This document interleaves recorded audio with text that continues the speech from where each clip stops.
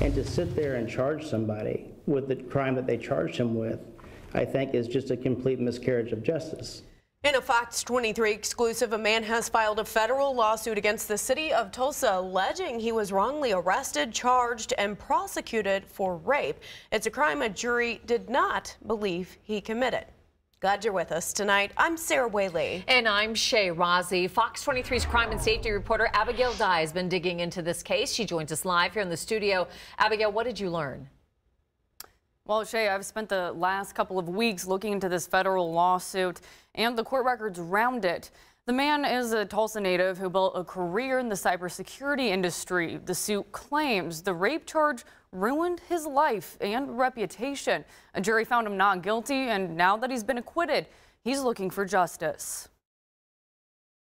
This federal lawsuit was filed against the City of Tulsa and Tulsa Police Special Victims Unit Lieutenant Darren Ehrenrich. It alleges they violated the constitutional rights of Timothy Hankins, the man charged, then acquitted of raping a woman he went on a date with. I mean, we filed it because there was an incredible injustice that happened to Tim Hankins when he was charged with the crimes that he was charged with. Attorney Dan Smolin says his client, Hankins, was wrongfully prosecuted for a crime he didn't commit. He says the woman who accused Hankins of the crime influenced the investigation because she holds a powerful position in Tulsa County. In fact, she's a prosecutor in the district attorney's office. I think that they were more aggressive in trying to put together a case because of who was.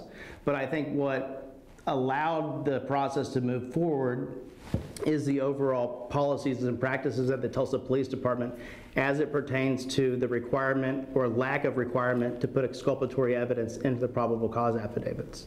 Court records show Tulsa police arrested Hankins in 2020 and charged him with first-degree rape. A probable cause affidavit in the case, written by Lieutenant Ehrenrich, cites video footage, witness interviews, and a rape exam as evidence to make an arrest. There are literally dozens of factors that the Tulsa Police Department chose to leave out of the probable cause affidavit. The case went to trial in April of this year. A Tulsa County jury found Hankins not guilty of the rape charge. There was never any evidence at all that Mr. Hankins had committed a crime.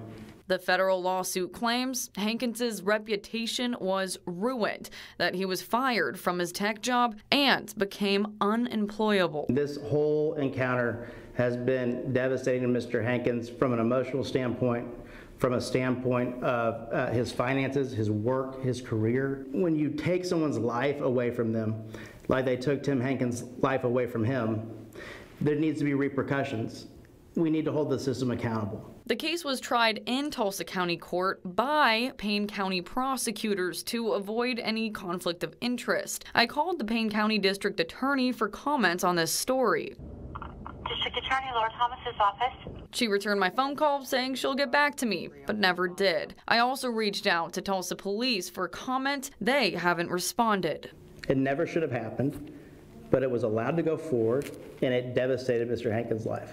Attorney Smolin is seeking monetary damages to make up for the financial losses suffered by his client. I reached out to the Tulsa County District Attorney Steve Kunzweiler to see whether he had any comments. A spokeswoman provided this statement saying our office recused the case from the very beginning. The Oklahoma Attorney General appointed a separate prosecutor's office to review and make filing decisions it deemed appropriate. At this point, this is a private civil matter and should be treated as such. The city has decided to represent Lieutenant Ehrenrich in his defense and has 3 weeks to respond to the case. Of course, I'll have an update for you when that happens. Covering news that matters, I'm Abigail Dye, Fox 23 News.